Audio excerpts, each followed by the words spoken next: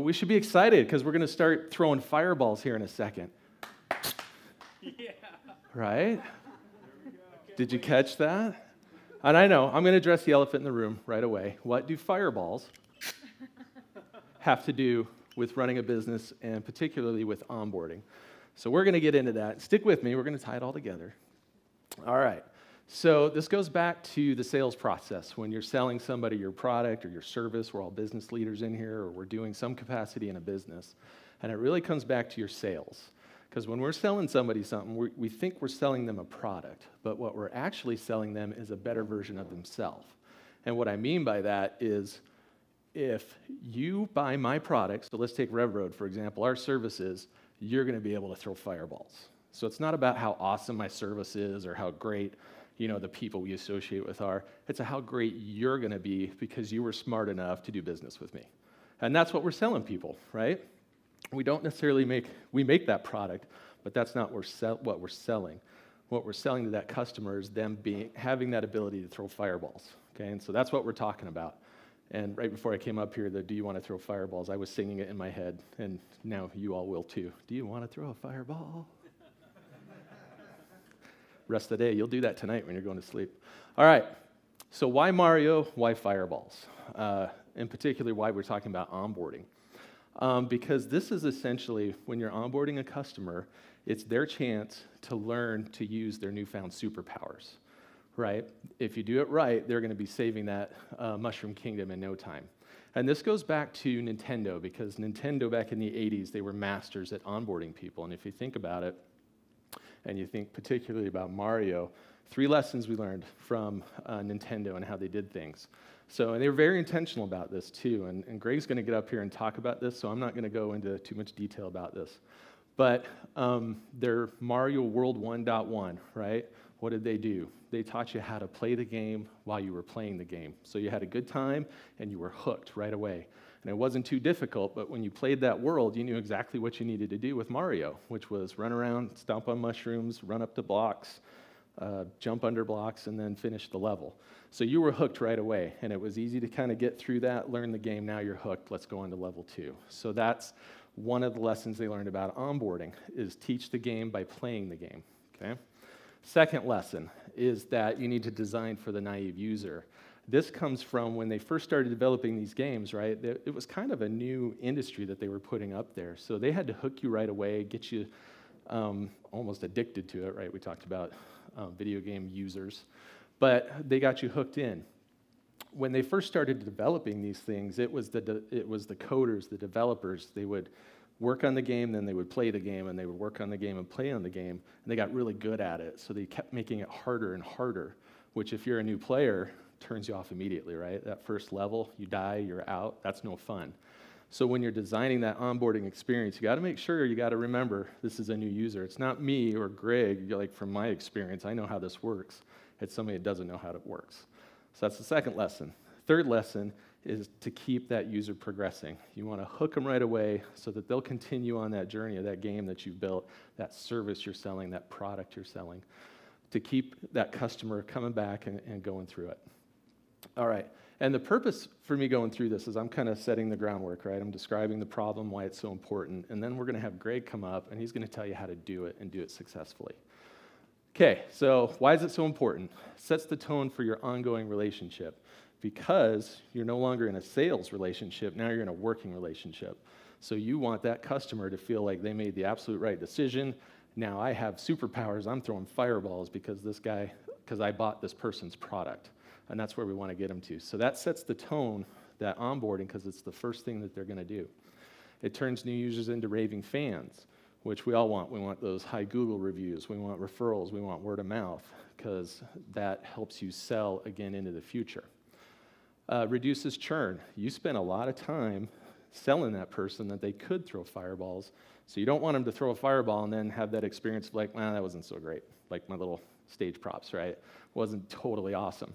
You want them to just have that great experience. I'm going to stay with this company, this product forever. It increases your customer lifetime value, which is what we're always trying to do as businesses. We get a customer in the door, we want to be able to maximize revenue, create value for that customer and for our business. Retention lowers acquisition costs and increases revenue. Those are two numbers we should always be aware of in our businesses. So that acquisition cost is that sales time, that sales cycle of trying to get and attract that customer in. So if we can reduce that because we keep customers longer, that's a good feeling. Oh, now that is our presentation power-up moment. And this is the moment where we go to our crack Revroad analyst, Seth Robinson over there, where he gets to just give us nuggets of wisdom. So Seth, what do you think about onboarding? So as an analyst, I'm always looking at trying to figure out what's the fastest, cheapest, and easiest way to increase revenue. And you're onboarding your existing customers, it really doesn't get faster, cheaper, and easier.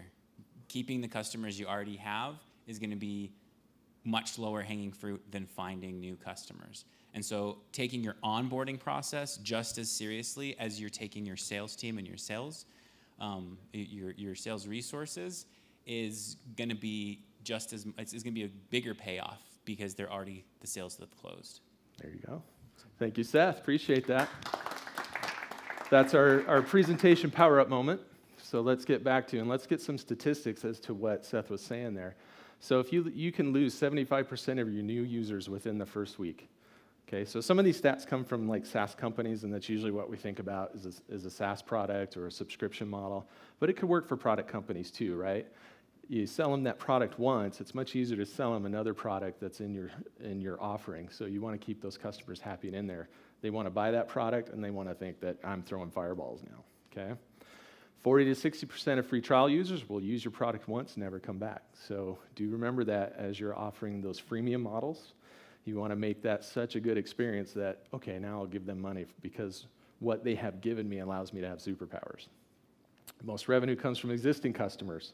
That goes right back to what Seth said. You got that person already sold, they're giving you money. It's much easier to keep money coming from them because you're providing such great value for them. And happy customers become your top referral sources, which again goes back to those sales, and it makes much easier sales. Okay, so hopefully I did a good job of laying that groundwork that onboarding is super important. It is a problem, something we need to be very aware of. And now I'm going to bring up an expert to tell you how to be successful at it. So Greg, here you go. Thanks, Jason. Well, I'm super grateful to be here and talk onboarding. It's something I'm very passionate about. I've spent over 15 years of my career really helping companies maximize their onboarding experiences and maximize their customer experience. So Jason did an awesome job talking about the value and really what you get out of a good onboarding experience. And I'm actually going to extend that to a good customer experience. And so we're all kind of smart people in this room, so hopefully we can all agree that customer onboarding is one of, if not the most important process within your organization. Because you're going to get these values, the value of lower churn. You're going to keep a customer for life. Their share of wallet will go up, right? And holding on to your customers creates a healthy business. It'll help you grow faster than you could ever grow if you have to keep plugging the holes in the bucket.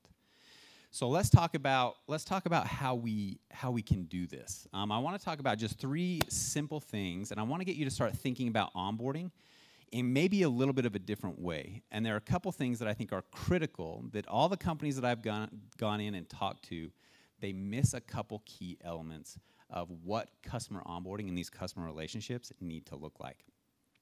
So number 1, I'm a huge fan of Groundhog Day. I don't have jokes, and so I'm going to let videos be my jokes for me today. But this illustrates, I think, really well what we're talking about in those first moments of customer onboarding. Watch out for that first step. It's a doozy. Okay, you can only make a first impression one time, right? And so if you don't understand what that first impression needs to be for your customers, that first step can be a doozy. And customers will leave. And here's what's interesting about customers. A lot of times they will leave very quietly. So you have to understand how to be intentional in providing a good onboarding experience. So if we can agree the onboarding and the onboarding process is one of the most important processes you have, why would you ever leave that to chance? A lot of companies that I've talked to, I go in and say, well, it just kind of happens. Well, it never is going to happen well if that's the attitude and the approach we take. You have to be intentional. You have to be thoughtful in how you design your onboarding process. And not only that, you have to design the details. Okay, the details are what is going to create a unique and positive experience with your customers versus a high level, hey, I know I have to have a kickoff call. For those of you who are in SaaS, we have a kickoff call, and it just kind of happens. Well, I can tell you right now, a kickoff call can go wrong in 100 different ways. So if you don't design the detail and then you hand over this special process to someone else to execute, it can go wrong. Design the details. Understand that it's the details that make and break the experience for your customer. You have to design those out. The important things happen in the beginning. So during customer onboarding, I say there are 3 important pieces that happen during customer onboarding, and 2 of those happen at the very beginning. One of the biggest ones is the transition from sales to your post-sales teams or individuals. And I think Scott was here. He talks about that transition between sales and onboarding. The interesting thing is your customers have gone through this amazing process, and it's by the way, it's 90% emotional. They're excited to throw fireballs. They're excited to have a superpower and get the value that you just promised that you're going to give them. And so you have to understand that at those critical moments at the very beginning will make or break the rest of your process. And not only the rest of that process, but the rest of your customer's success. Customer empathy. And I love that these guys came up and talked about having empathy and being able to recognize and connect and really understand who you're dealing with. Your customers are your relationships. And those relationships are fostered by understanding your customer. You have to have empathy, and you have to understand that you're dealing with humans. People do business with people that they know, that they trust, and have a relationship with. And then understand the execution. So you can be the smartest person in the room and also be the best onboarding person in the room. At some point, you can't do it all. And you're going to have to hand this over to be executed by somebody else. So even though you know, like the back of your hand, how to run this process, if you don't design it in a way that a new person that you hired yesterday can't come in and execute like you execute, then you've designed it wrong.